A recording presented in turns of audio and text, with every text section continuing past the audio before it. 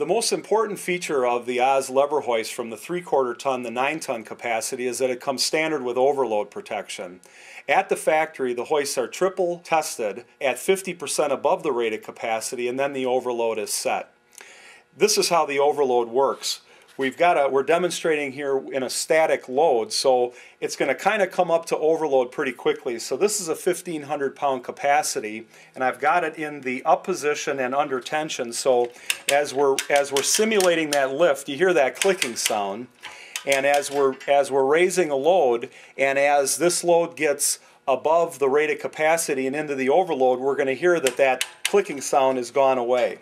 So at this point, you can continue to put as much pressure to this hoist, and you're not going to overload it or do any damage to the hoist, the product being moved, or most importantly, yourself. So the benefit of the overload is it takes the guesswork out of what's your weight of the load. If you didn't have overload, what would happen in this same scenario is as you're simulating your lift, at some point you're not going to be able to move the lever, and this is where some people would put a cheater pipe on and get a mechanical advantage and really pull until something bad happens.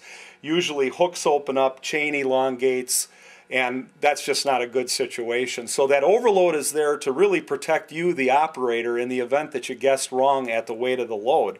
And the beauty of this overload is now that you've overloaded the hoist, you would put it in the neutral position, and again, you're not going to lose the load because the brake is still there holding the load. Put it into the lower position and go ahead and lower your load and go get a bigger hoist for the job in the event that it transitioned into the overload. The other great feature about this overload is that it never needs to be recalibrated. So now we can go ahead and put this hoist right back into service, and it's good to go.